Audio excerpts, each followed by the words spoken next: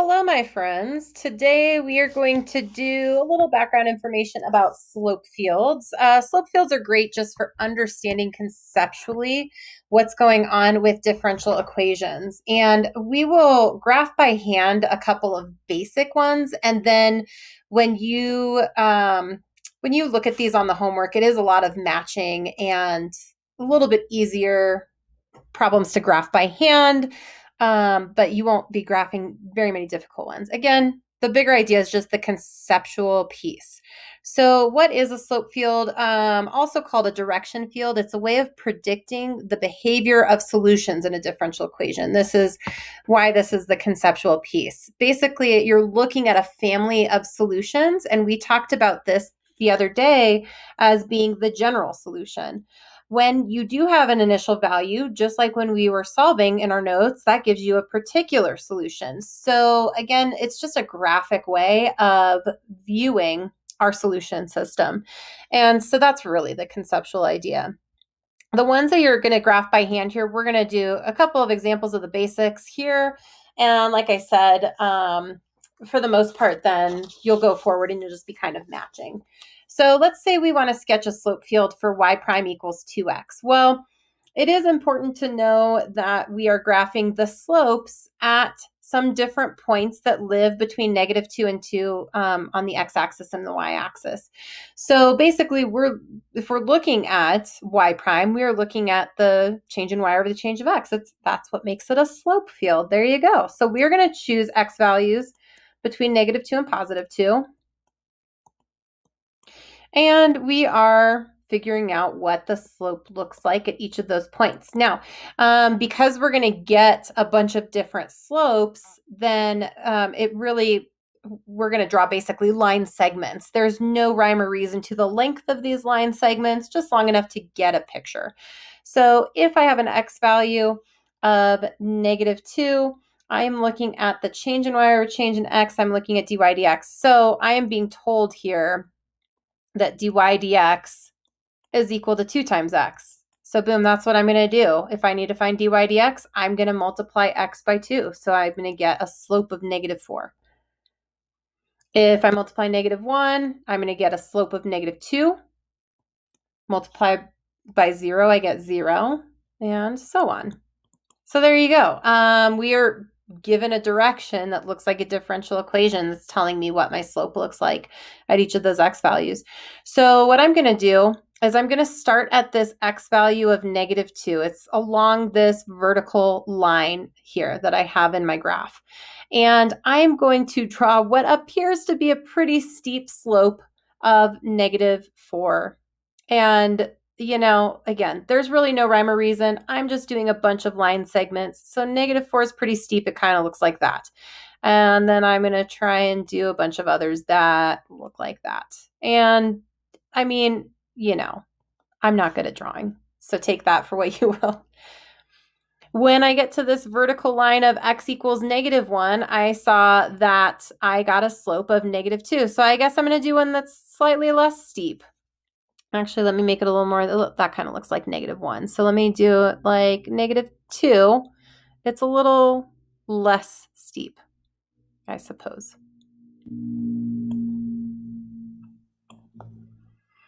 And where x is equal to 0, I had a slope of 0. I get a horizontal line.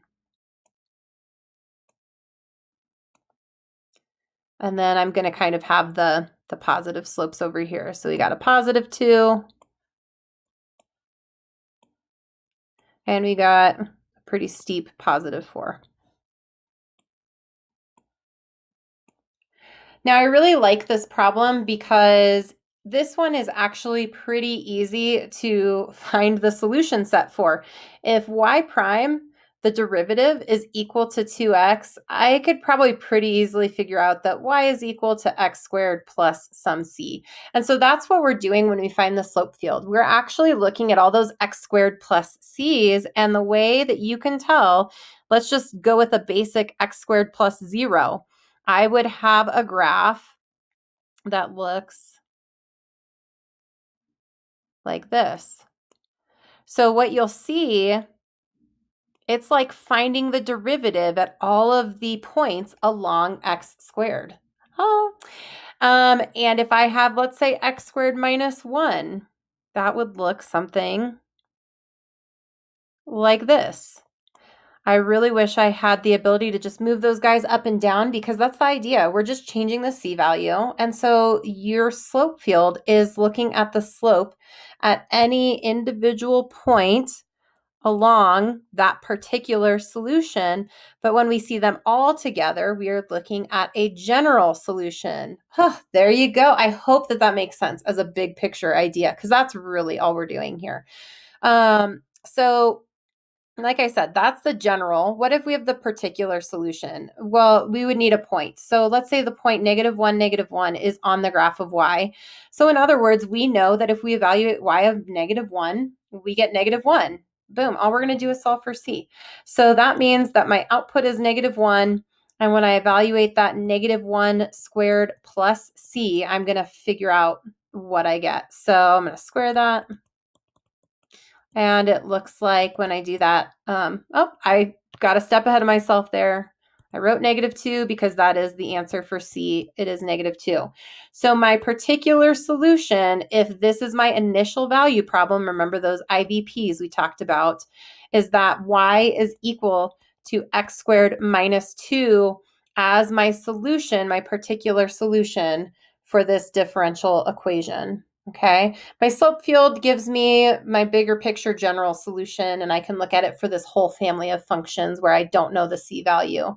But I could look specifically at x squared minus 2 and graph it just like we did the others up there. All right. In fact, if you want me to, if you're going to twist my arm here, I will throw another graph in here for you.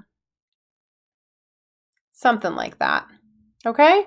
So that's the idea. That's really the idea. If you get it, then you can stop the video here. If you just want to see one more example, I'll give you another example. Here we go. Sketch a slope field for dy dx equals 1 over x in the square between -2 and +2, just like the last one. So again, I'm going to pick x values between -2 and +2. Dy dx, I'm given the instruction here that dy dx is equal to 1 divided by x. So if I need to divide 1 by x, I'm going to do it. -1/2. -1. 1 divided by 0 is undefined. All right, or does not exist, whatever you prefer. And then we get 1, and then we get +1/2. All right, so I am getting, really not so steep negative slopes here where x is equal to -2. They look kind of like that. A little more steep when we get to x equals -1. Undefined around x equals 0, so nothing there. And then we're going to kind of see the mirror image like we did on the last one. Boom, boom. And a little less slope here. Okay. Now, if we want to be really careful here, and we want to, make sure that this accurately represents the family of solutions, we can easily find the solution for this y prime equals 1 over x. We just integrate it and we get y is equal to the natural log of x, but we should specify that we are taking the absolute value of x. This came up in one of the problems we worked through in our notes the other day, that we do that absolute value around it, because we can't take the natural log of negative numbers. So in fact, if you were to plug this in, you probably would see those but in your slope field, but they wouldn't work. They don't necessarily work in graphically. Now, if we were to specify absolute value there, then sure, it would make it positive, and we could probably bring it back. So that's the basic idea. Again, you're mainly going to be focused on graphing by hand simple ones, and then where necessary, just matching. And hopefully this helped you identify ones that you need to match. Good luck. Let me know if you have any questions.